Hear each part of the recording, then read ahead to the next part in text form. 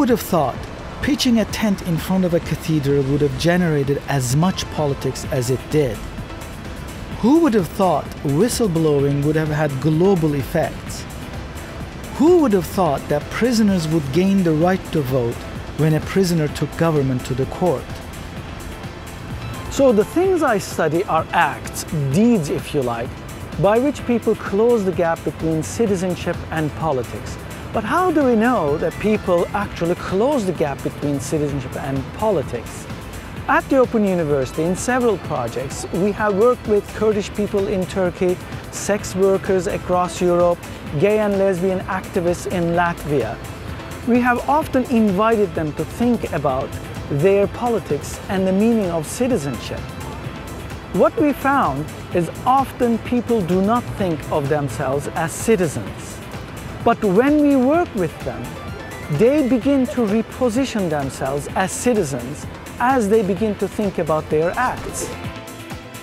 Our research seeks to understand how variation in soil wetness controls the composition of the plant communities, so that water can be managed in a way that conserves the diversity and the ecosystem services it supplies.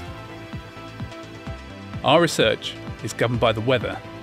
Interesting things happen following extreme events, such as the summer floods of 2007 and the prolonged drought of 2011. These events can cause changes to the rare plant communities, such that if correct after management is not implemented, they could be lost. We use the knowledge gained to feed back to site managers, policymakers and landowners all across the country to help ensure water is managed appropriately to protect the important plant communities and the hay they provide. This is the 8th district, one of the poorest parts of Budapest. I've come to the Yosef Ferrash Children's Centre, one of the Sure Start centres.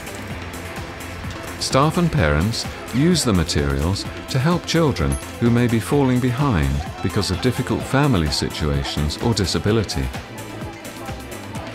Lena Silvassi led the project to set up the Sure Start programme. There are, of course, many ways of monitoring children's development used by health professionals, by psychologists, by early intervention professionals, but none of them could be used universally within this age group to monitor the development from 0 to 5. It would be either for one age or the other age, or for this problem or that problem, but this developmental scheme made it possible to this universal use. With British authors, libraries and publishing firms famous throughout the world, we've always prided ourselves on being a nation of readers and book lovers. But what do we really know about what people in the past actually read, and what they said about their reading? How might their reading practices and tastes be different from our own? This is the library of the prestigious Travellers Club in Pall Mall in London. The club was founded over 250 years ago to serve as a place for gentlemen travellers to meet and read. It has much the same function today, but for a wider membership.